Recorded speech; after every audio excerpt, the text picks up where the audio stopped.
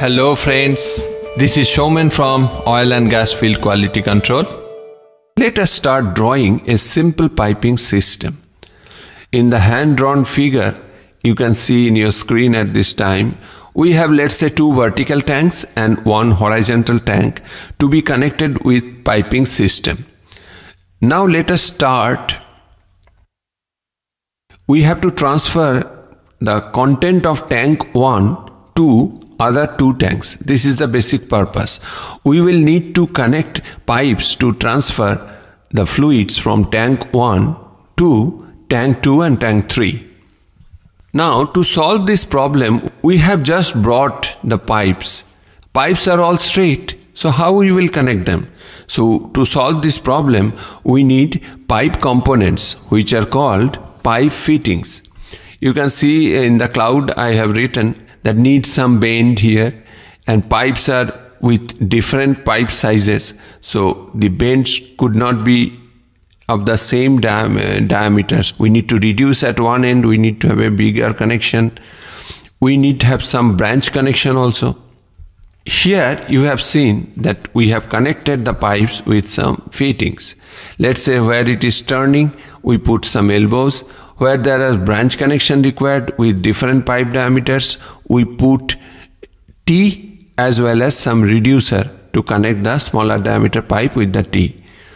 There are various types of fittings we discussed in the table before. Elbows for bends, T's for branches, reducers for expanding the connection, couplings, OLEDs, these are all for branch connections. Anyway, the pipes and fittings are in place, but the ends yet to be joined with the tank nozzles. We now have to complete the end connections. These in piping system we called terminal connections.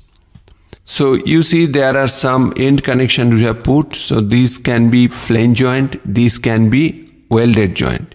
So if it is a flange joint, we will put some flanges at the end, and if it is a welded joint, we will prepare the ends with a V and then we will connect with the welding. So now it is connected. So far it is a nice arrangement, but there are no control over the flow from tank 1 to other tanks. We need some arrangement to stop the flow if needed. To control the flow in the pipeline, we need to fit a special component. This is called valve. There are many types of valve. We have discussed some categories based on their construction and functionality. Those are gate valve, glove valve, check valve, butterfly valve, ball valve, etc.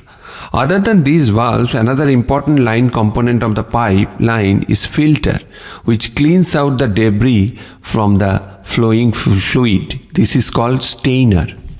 Here we see a more or less functional piping system with valves and stainer installed. Let us now investigate some aspects of piping flexibility. If this tank nozzle expands when the tank is hot, in such cases we need to fit a flexible pipe component. All the tanks, when the temperature changes, there is a possibility of expansion. So that time we install a component which is called an expansion joint. When some fluid is flowing in the pipe, we may also like to know the parameters like pressure, temperature, flow rates. So we need some kind of meter or gauge. To know this information, we need to install instruments in the pipeline. There are various types of instruments to measure various parameters. Also, there are specific criteria for installing various pipeline instruments. So you can see here we have installed pressure gauge to have an idea of pressure. Then we installed a flow meter where we can see the rate of flow per minute or per second as required. Here are some pipe supporting arrangements.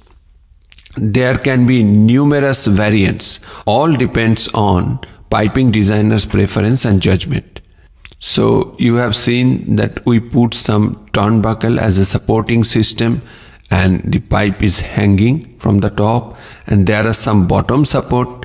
We can put some typical pipe supports over there. Some of the pipe supports here, there are many types, but I have only mentioned few over here. Now we have seen how a piping system has been developed.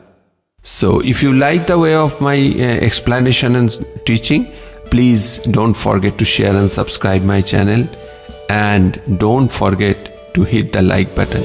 Signing off for today, Showman.